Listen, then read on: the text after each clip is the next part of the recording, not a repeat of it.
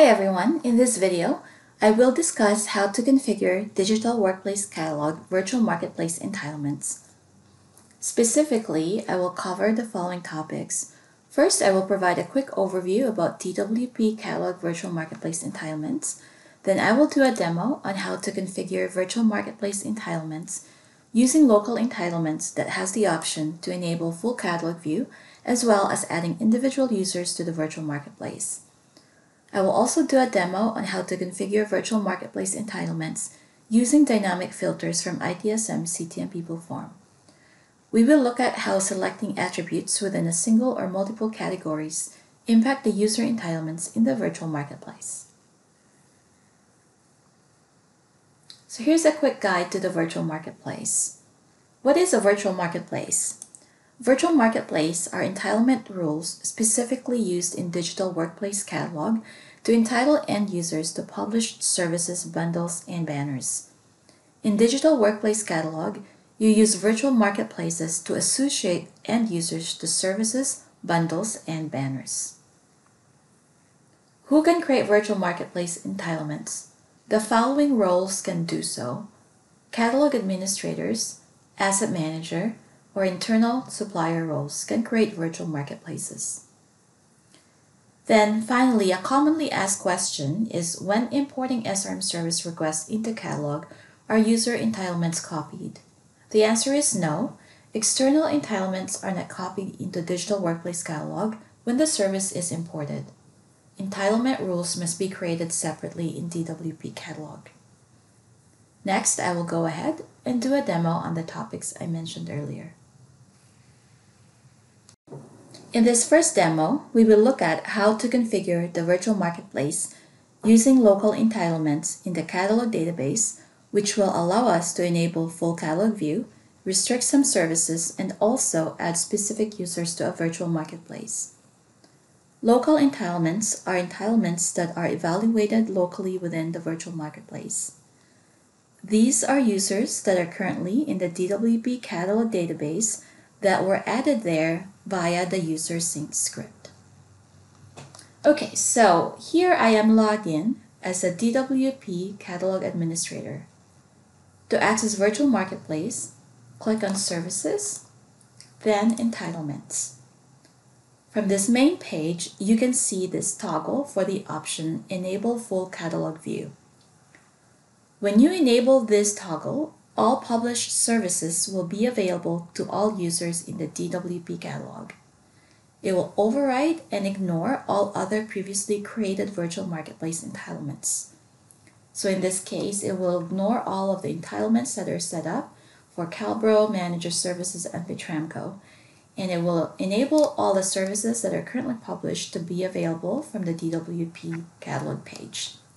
So just be careful when you're enabling this full catalog view and ensure that is what is needed at that time. So let's take a look at what happens when this option is enabled. First, I will log in to DWP as this end user named Gary Manager. Okay, so I will now log in to DWP as Gary Manager.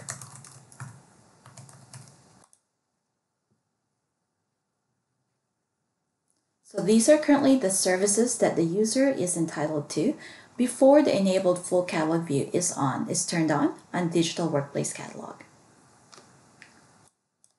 Now I will go ahead and enable full catalog view. So what this means now is that all these virtual marketplaces will now be overridden by these settings. And the users will now see all the published services that are currently in Digital Workplace Catalog.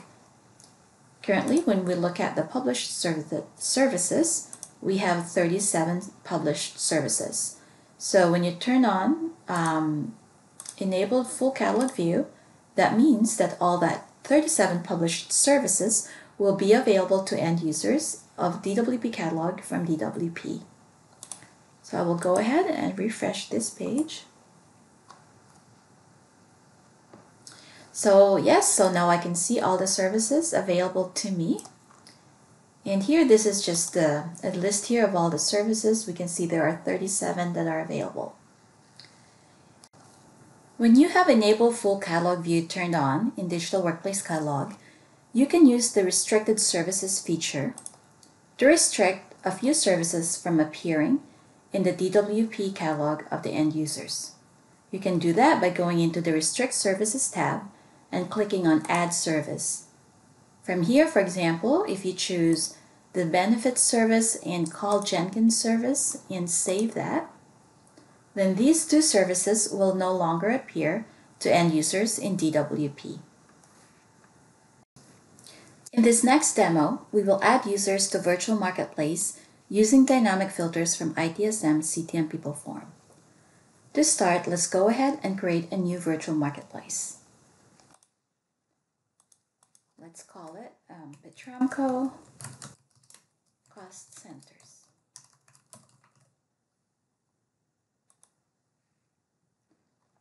And we will go ahead and access ITSM CTM People Form attributes by clicking on this Add link from the Attributes section. There are two tabs from CTM People, the ITSM Core tab and the Other Fields tab. So these other fields show all the fields that are not core ITSM fields. For this example, we will look at adding attributes from ITSM Core tab. So let's go ahead and expand Petramco and expand Organization. So I will add all organizations under this company to this virtual marketplace.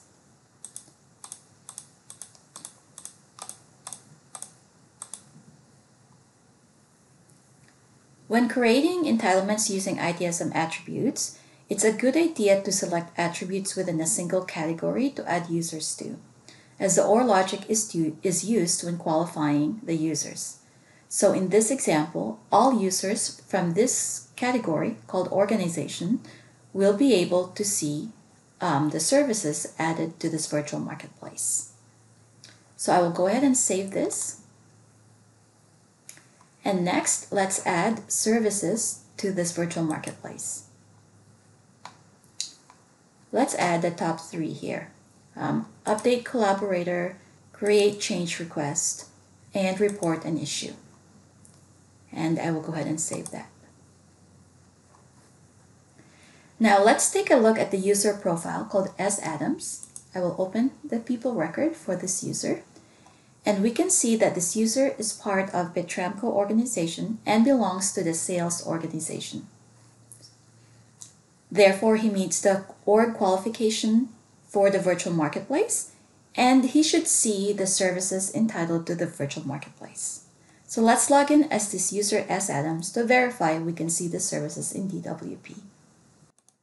All right, so I will log in now as S. Adams to DWP.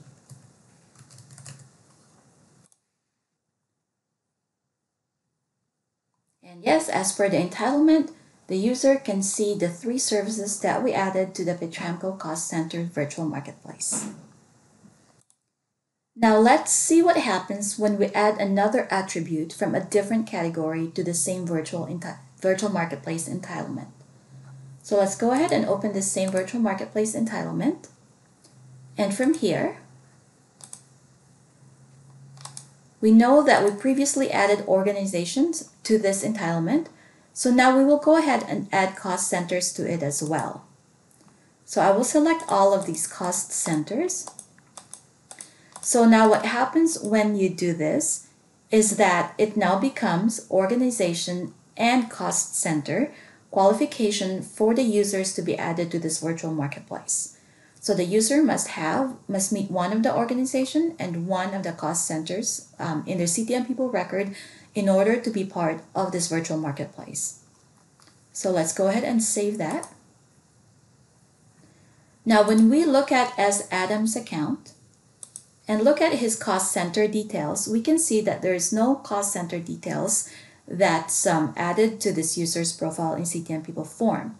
So because of this, the user is no longer entitled to this virtual marketplace entitlement and will no longer see those services when he logs into DWP. So let's take a quick look and see if that is indeed the case.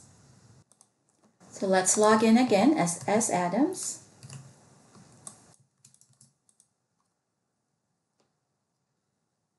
Now we can see that the services have been removed from the user's digital workplace catalog page, as he is no longer entitled to the virtual marketplace. So now let's go ahead and add a cost center details to S. Adams CTM people record. So we'll select any one of these and save it. And we will go ahead and log in again to DWP as S. Adams.